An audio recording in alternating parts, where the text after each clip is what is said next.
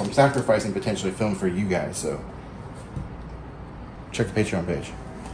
Yes, sacrificing some film in this video, or maybe not, maybe not. In today's video, we're going to be testing the myth of having your film x-rayed at TSA while you're traveling. Does it affect your film? Instant photography only. Cannot stress this enough. We are only talking about instant photography from Polaroid and Instax. Fuji, that is. So stop leaving the comments. So they ruined my 800 Kodak film. I don't care about your Kodak film. We're talking about Fuji and Polaroid only. Instant photography, okay? So will it be myth confirmed or myth busted? Let's get into it. You know the type of guy that was a jock in high school but ended up becoming a huge nerd? You know, someone that's not afraid to make a fool of themselves on the internet. And someone that likes to shoot Polaroid a little too much. Did I say huge nerd? You know, just an ordinary, everyday guy. Well, that's me. I'm just another Chris. And honestly, I'm not really too surprised if Polaroid doesn't work because, I mean... Thanks, Polaroid. I opened the box of film. There was nothing there. And so they're pretty much ruined because light's getting in there. Their quality control is not the greatest. Wouldn't surprise me if this fails. This is what I'm mostly curious about. Fuji Instax. I have tried so many things to get this stuff to fail. It always just works. So I'm throwing a little twist in this video to see if I can get this stuff to fail. And what I mean by fail is people say or claim that their film gets really foggy from the x-rays. So the x-rays are harming their film and you're not getting clear images. So that's what we're looking for today. So in this video, I traveled to Ohio to collaborate with Dave Knopp from the Knopp Top YouTube channel. And in doing so, I snuck some film in my luggage that was checked. And that goes underneath the plane. More on that coming up. But also, people have been claiming that the new scanners harm your film. With the older scanners, they claim up to 800 ISO film will be perfectly fine from the x-ray machine and you don't have any problems. But anything over that, then you definitely want to have hand checked. You can still have the other stuff hand checked as well. And I talked about that in an old video that I did a couple of years ago when I tested this the first time. But however, there are new scanners being put into the airports. They're called CT scanners. Do they harm instant film? Well, let's find out. But before we get into the CT scanners, let's talk about having your film checked in the luggage and seeing what happens. 1, ignore that I'm sick. 2, I have sacrificed this film. Maybe, in the name of science. Everyone claims that we need to have our film hand checked at TSA. I have proven that that's not the case. I'm referencing the x-ray scans, not CT scans. You don't need to do that. It works just fine. All these pictures you're seeing have been x-rayed, some of them even double x-rayed. But what I haven't tested is checking your film in your luggage to where it goes under the plane. Because TSA told me their scanners for your luggage there, they're way more intense and it will ruin film. Is that actually the case? Well, I have done it.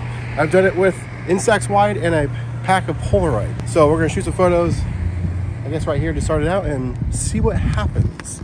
I do have a feeling it won't work though. So in the name of science, let's shoot some photos. Maybe. What happened? I think that worked. There we go.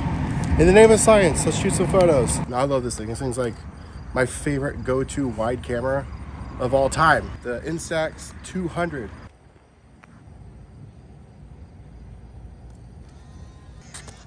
All for the name of science. See what happens.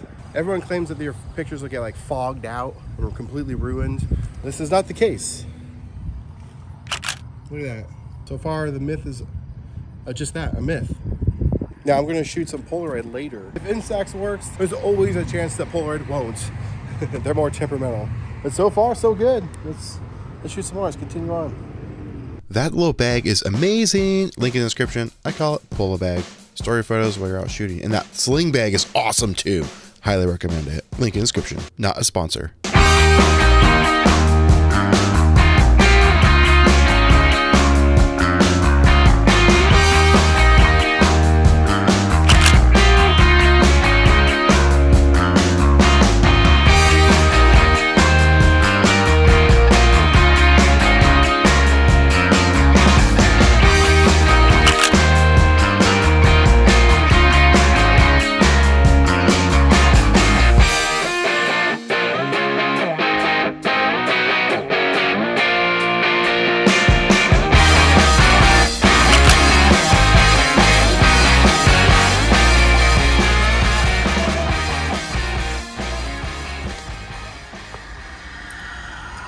X-ray film for the win again. Looks like it's going to be clear. It's a myth. I'll put your nerd glasses on because we're going to get a little sciencey here and talk about the sun and its harmful radiation that it puts out. If you're just walking on the surface of the planet, you are being exposed to X-rays or radiation, but it's so minimal it's not really damaging to an extent. Now, the farther up you go, so let's say you're in an airplane 30,000 feet above the ground, there's less atmosphere while you're flying up there. You are being exposed to a lot higher X-rays than you are on the surface of the planet. You're actually exposed to more X-rays than the X-ray machine at TSA, the scanners themselves. And especially for a lot longer. Your bag goes through that little carousel at TSA and it's in there for like 20 seconds maybe, and then you pick up your bag and you're on your way. You're exposed to higher levels of X-rays or radiation when you're in an airplane. You could be flying across the country, across the world even. You may be up there for 8, 10, 12 hours sometimes. I mean, I think flying to Australia from where I'm at, it's like 16 hours. It's crazy. To ensure that your film is not getting ruined is put it into what's known as film bags. They're lead lined. Side note, I actually don't use film bags when traveling. Just wanted to mention and show you that these are an option. And there's a process for this as well when you go through TSA, just to save a lot of time. Pull those out of your bag because that won't be penetrated from the machines. Everything, it'll just show up as a big black blob. They're wondering what the heck that is. Pull your bag and you gotta wait in line most of the time and wait for them to go through all of your bag and then find that thing, and then they're gonna hand check it and then probably put it back through again. So save some time, pull it out. Now, extra pro tip, pull out some of your cameras, especially SX70 folding cameras. Those tend to always get pulled in my bags when I travel, so I pull those out just to save a lot of time because they can visually see what it is. Because sometimes I'll even open it up and let it go through because they can actually see it's a camera. You don't really want a person that doesn't know how to open an SX70 camera opening your SX70 camera. All right, so now shot some instax. Woo, I'm gonna shoot some Polaroid. 600 film. The reason I am using 600 film is because it has a higher ISO, or ASA for you film snobs, which means it's more sensitive to potential X-rays and other scanning than, let's say, SX70 film, which is 160 ISO. This has been X-ray using my trusty 1-step-2 camera. I love this thing. And I guess I'll just take a picture of some of these flowers and see what happens. Yeah, it's kind of lit pretty good.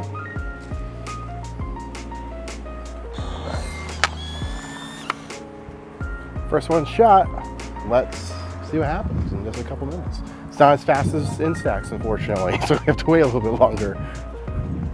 Mirror trash can and a recycle bin. I want to show you how to recycle it. You push the front end, pop it, slide it out, take the battery out. This is the battery. This goes in the recycling, this goes in the trash, unfortunately.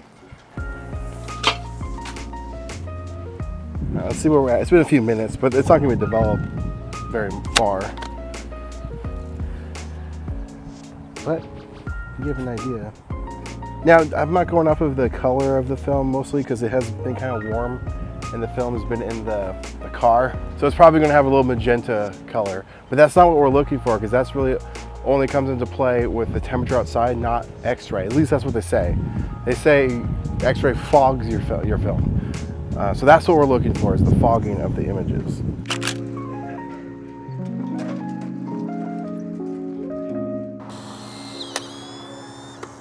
All right, X-ray film, shot number 2. Let's see what happens.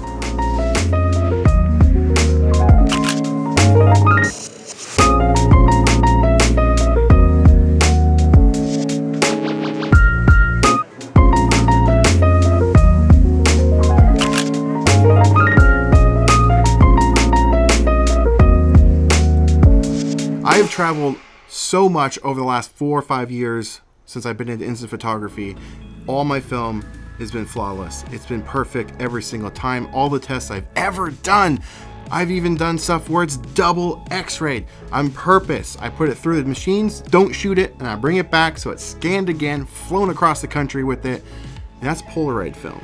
Even instax film, to be honest, but mostly Polaroid film.